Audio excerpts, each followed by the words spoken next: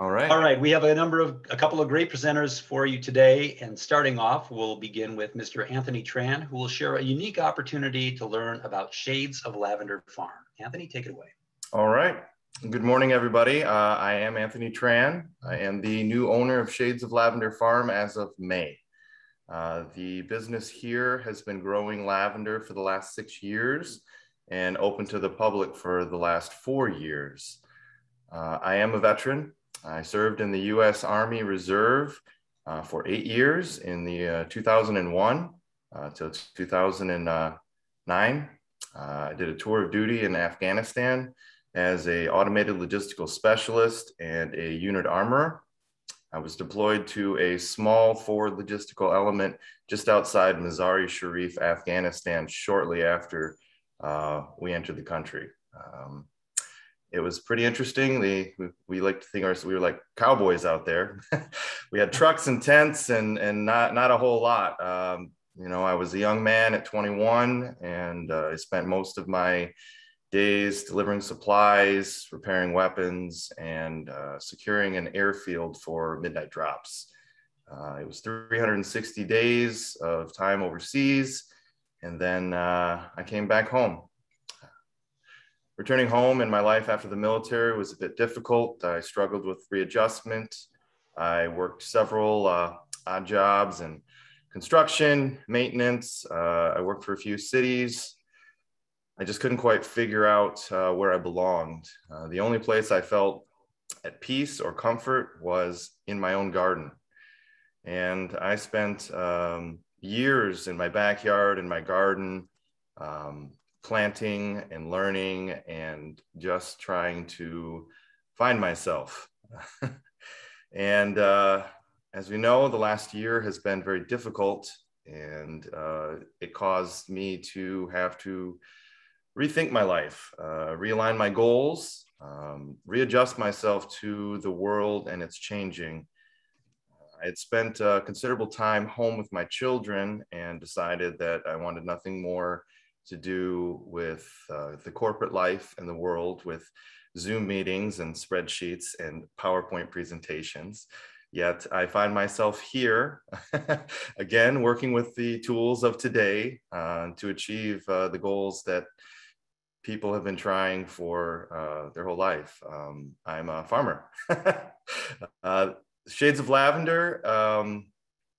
The business model is very simple. The original founders had planted lavender on their property. It's 10.4 acres of land to include 4 acres of wooded forest. It has a fully stocked shop with licensed kitchen, and we make our own handcrafted goods here from the lavender that's grown. The business itself started off as an idea for the owners for something to do with their land. And it grew so large that they decided it wasn't quite what they wanted to do. So here I am with Shades of Lavender. The last 6 weeks, as I've come in here, I like to say, like in the military, I hit the ground running. Boots on the ground, coming in hot. Immediately after I closed upon the property, we had spent 4 weeks cleaning it. It had sat dormant for about 3 months in the spring. Due to sales, and we had to spend every day and night weeding those fields and cleaning the forest. I have cleaned the fields. Our fields are in bloom. They are ready to go. My biggest struggle in these last few weeks was our supplies, resupplying the store with our glassware, our containers, which are made of plastic, our candles, which are made of wax. And as we know, in this economy, the price of everything has gone up, along with shipping and lead time. So we've had to come up with some creative solutions to meet the demands of our customers, and our customers do have demands.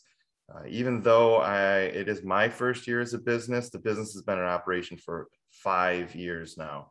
I signed my closing documents, and the closing agent followed me back to the house to purchase our candles before I even had my register up.